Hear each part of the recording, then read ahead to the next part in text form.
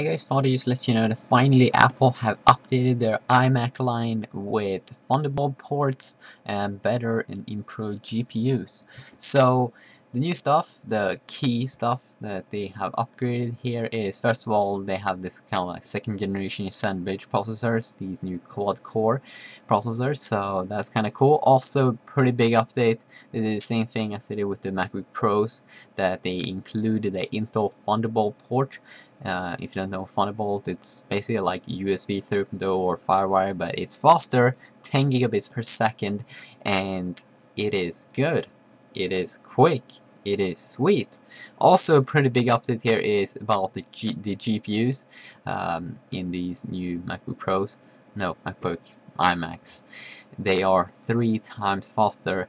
These new iMacs comes with two 21.5-inch models and two 27-inch models. So let's start off with the 21.5-inch model. So the pricing is going to start at $1,199. The CPU is going to be 2.5 GHz of quad-core Intel Core i5 or a 2.7 GHz quad-core Intel Core i5 as well, i5 there. RAM 4 GB, 2 sticks, 2 GB.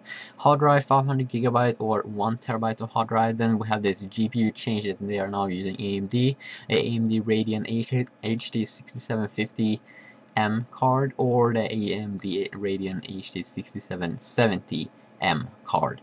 So we got Thunderbolt port, FaceTime HD, obviously, aluminum and glass design, mini DisplayPort, FireWire, 4 USB 2.0 ports, and some cool stuff like that.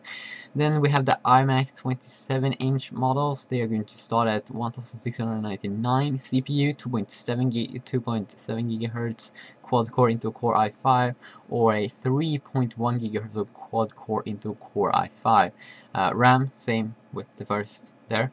Hard drive, 1 TB hard drive, and the GPU, AMD Radeon HD 6770M or the AMD Radeon HD 6970. Two Thunderbolt port, FaceTime HD camera, aluminum design, kind of the same. So that is the updates. Sweet. See you.